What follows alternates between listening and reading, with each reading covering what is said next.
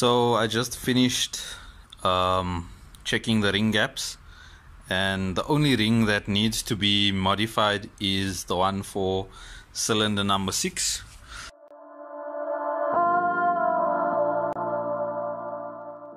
Which is the one that has the fresh sleeve in it. This is actually the second set of rings I'm doing for this cylinder, because the first set that I had, I took off too much material and it basically became, or it was out of spec. So I just got a new set, and I'm only going to do the compression ring because that's the one that I made my blunder on. So firstly, I'm going to measure what the current gap is, and then once I'm sure of what it is, I'm going to file it down on either end and check it periodically to make sure that it gets to where I need it to be.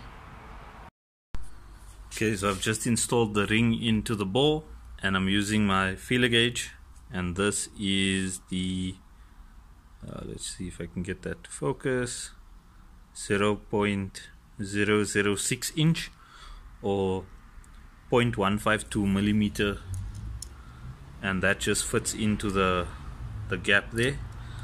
So that is way too small of a clearance. What we're aiming for is this one over here, 0.35. So this is 0.356, and that'll be fine. That is the bottommost wear limit, so it's basically brand new. So I'm just gonna file this down, and then we're gonna try it again.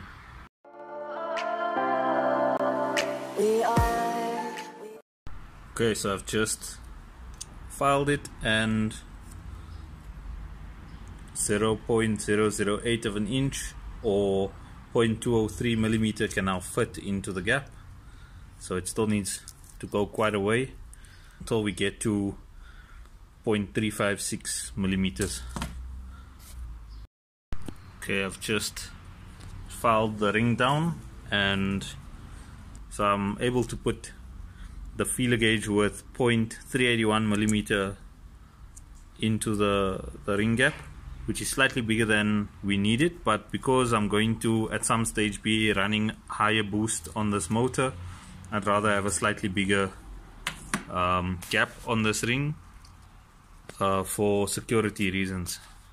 So now that we're done with the gapping of the ring, I can put the ring onto the piston, and once we get the crank bolts, we'll be able to put the crank in and then put the conrods into the motor.